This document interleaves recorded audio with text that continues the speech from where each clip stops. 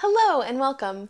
So over the past few years, I have recommended books to my husband to read. He loves listening to books, and so I've definitely recommended books to him to listen to that he has started and then said, I am not going to be able to read this one, I'm not going to finish this one.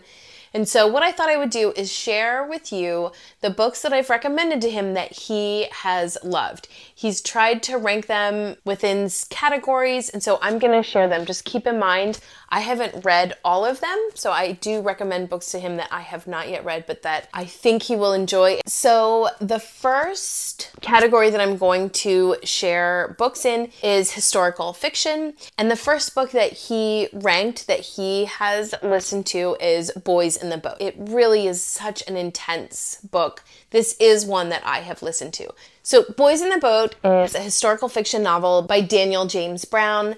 This is the story of the 1936 Olympic rowing team. They started at the University of Washington, and while we do have a main protagonist, we really do get a storyline of the multiple people that were on that rowing team and their experiences with the Depression and growing up in poverty and why they made the decisions that they made and how they ended up in this boat on this rowing team. It also connects in Hitler's regime and what the Nazis were doing, as these two storylines were eventually going to converge when these young men ended up in Germany for the 1936 Olympics. You can easily Google what the outcome was of that experience, but the way the book describes the lives of these boys and the situation in Germany, it just really culminates at the end with such an intense denouement. And not only did he think that this was the best historical fiction that he's read, I would wholeheartedly agree. It is definitely one of the top historical fictions I've ever listened to. Next, he rated Dead Wake by Erik Larson. This is the story of the crossing of the Lusitania, which was in World War I. I also listened to this as well. If you have not read a historical fiction by Erik Larson, I highly recommend it. He is a very thorough researcher, and his books do really get down into the details, but he is able to humanize a story unlike any other historical fiction writer that I have read. One of the things that I loved about this book was that it gave the perspective of both the German side as well as the English side, as well as the Americans and the passengers that were on the Lusitania. And again, you can research how that event unfolded and what people now think kind of really was going on. You can find out the impact on lives that the crossing of the Lusitania had. But Erik Larson does such a thorough job.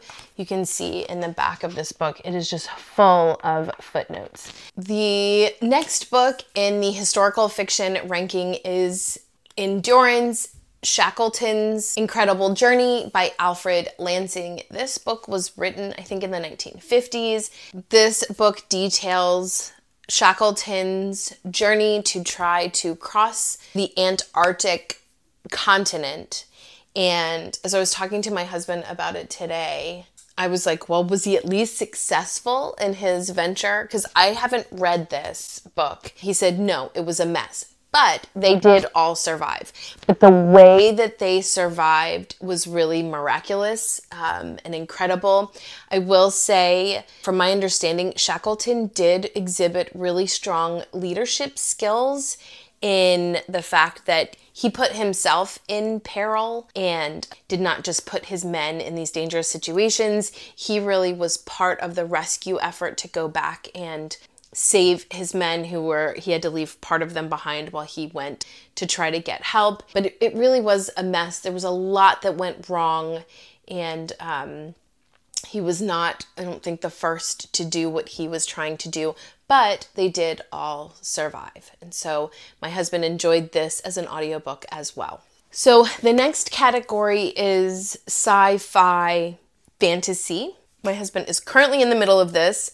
He's pretty well obsessed. He is listening to it on Libby, but he does have a beautiful special edition that was a gift from you can guess who. And so he's reading Red Rising by Pierce Brown. He is about to start the second one, which is The Golden Sun. This copy is signed. It is a beautiful set. This is actually the first 3 books that came in this set, and this series has continued on. There's a lot more. I think it goes to be multi-generational. So this is the story of Darrow. It is a multi-caste social system. And he is a red, which means he works down underground mining, I think. His whole society of reds have been told a certain story about why it is that they are where they are. I think they're on Mars. I think that's why they're red. Why they're in the caste they're in. Why they have to mine, with this idea that if they do it long enough, they will be able to come up out of the ground and live on the ground instead of under the ground. And shortly here in the beginning, he discovers that this is all a lie. Everything that he has ever believed, that his society has ever believed, this working class, is a complete lie. And he basically goes about to topple the political system. There's a lot of treason and intrigue and assassins, and there is an exploration of like bionic physical changes. My husband is just enthralled with this series. He really is enjoying it, and I couldn't be happier. So next in the sci-fi category, my husband really enjoyed The Martian by Andy Weir. The premise of The Martian, and I have not read the book. I did watch the movie though, so I think it means generally the same, which is that there is a exploratory discovery mission from Earth in a spaceship, and they go to Mars. They're there revisiting what the astronauts before them have set up as far as structures to make sure everything is still in place, and there's a huge dust storm that comes. And so the crew gets back on the ship and they quickly depart, but they forgot one of their crew members. I think his name is Watley. He gets left behind. And so fortunately, as I mentioned, there are some structures that they have built on the surface of Mars, but he's got to really figure out quickly how he's going to survive. He doesn't, they obviously didn't bring enough food for someone to live there, or water, or the shelter. There had been a dust storm, so I think the shelter sustains damage in that storm. He's got to figure out if he's going to be able to communicate back with Earth so that someone there knows he's still on the surface of Mars and alive. So the premise of this story is incredible.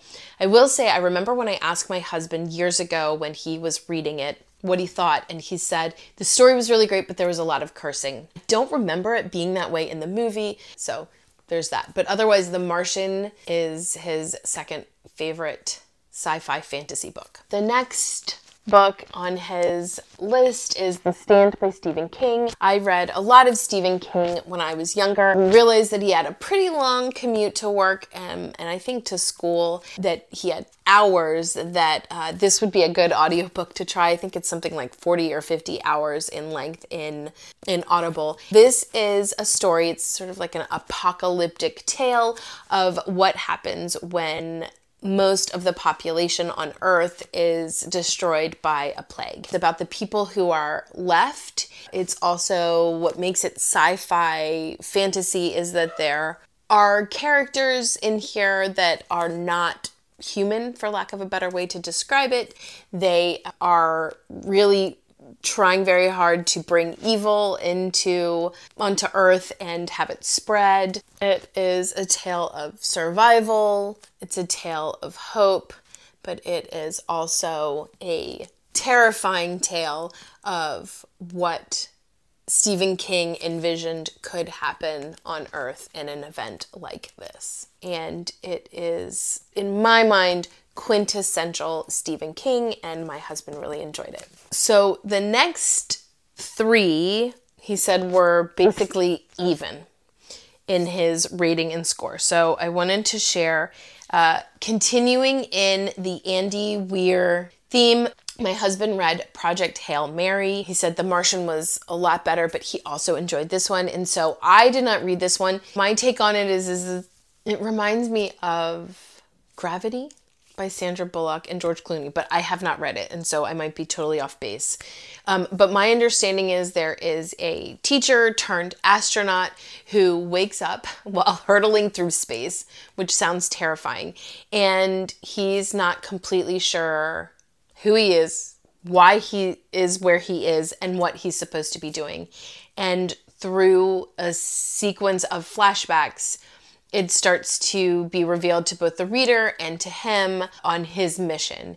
And his mission, I think, is to save Earth, and he's got to figure out a way to do that. The next book that my husband, again, said was pretty even with all three of these is Ready Player One by Ernest Cline. The thing that got me in that I thought my husband would enjoy is there's supposedly 1980s Easter egg video game references in it, and I thought, oh, he might enjoy that. The premise of this story, it really reminds me of like an adult, nerdier version of Mr. Limoncello's library. There's a system that is built, I think it's related to video games, but the person who designed it put in a scavenger hunt, basically, with like a treasure map inside of the system. All over the world, there are gamers who are like tech whizzes who are trying to decipher and decode the scavenger hunt to figure out what this developer has hidden inside of this system. People are obsessed with it. It's like they don't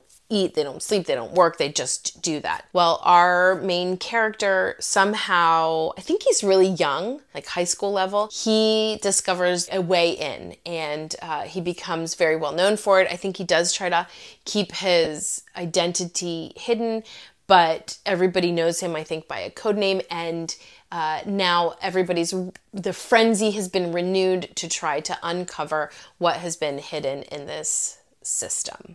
So my husband read this years ago and really loved it. We've also watched the movie. He's actually read more Dan Brown books than just this. This is the story of Robert Langdon. He connects up with a cryptologist who's a female, and they are trying to uncover clues that are supposedly hidden in the famous Mona Lisa painting. It gets very intense. They're chased all over Europe, I think Italy and Paris, and there is this secret group that is also after what the meanings actually show. Robert Langdon really feels like it's necessary that he gets to it first because he doesn't have nefarious purposes for whatever these clues are showing, whereas this super secret group is. Religion plays a pretty strong role in his books. They're just very intense. And so if you have not picked up Dan Brown's series with Angel and Demons, The Lost Symbol, and The Inferno, which is the latest one, then I would recommend trying them out. Last, I've asked my husband to figure out what his favorite family read aloud book is, and we've listened to a lot. We've listened to the entire Laura Ingalls Wilder series. We've read a lot of books as a family. We just turn on an audio book, oftentimes during supper, and listen to like a chapter a night. And it's something that we all really enjoy doing. And he, of course, chose the Harry Potter series as his favorite. He did not read this growing up, and so this is his first time reading through it. And we are currently up to 5. And things are starting to get darker and more intense. We are listening to it based on my kids' age, and so as they get older, we'll continue into book 6, and then obviously book 7, but we're just really taking our time. We started the first one years ago, but it is just a great series, and of course we love these illustrated versions. Even though we are listening to it, we open this up and kind of flip through it after we've listened to it to just kind of see the images. And we have a rule that you can't go past where we've listened to on the audiobook, so nobody's skipping ahead. So I hope you have gotten some ideas for someone in your life who maybe has a little bit more traditional masculine tastes in books. And if you have any suggestions, please feel free to leave them below. I would love to know what you're reading and what you would suggest to, again, a more masculine reader in your life. Thanks so much for watching, and until next time.